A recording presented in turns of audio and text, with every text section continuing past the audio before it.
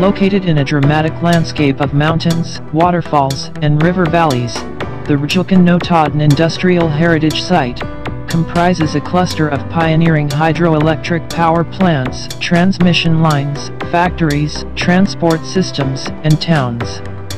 The complex was established by the Norsk Hydro Company, which brought together results of science and research from Europe and North America, to produce hydroelectricity and manufacture artificial fertilizer from nitrogen in the air, in response to the Western world's demand for increased agricultural production in the early 20th century.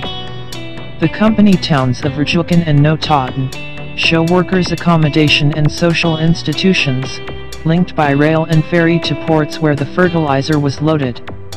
The Rjukan Notodden site manifests an exceptional combination of industrial assets and themes associated to the natural landscape.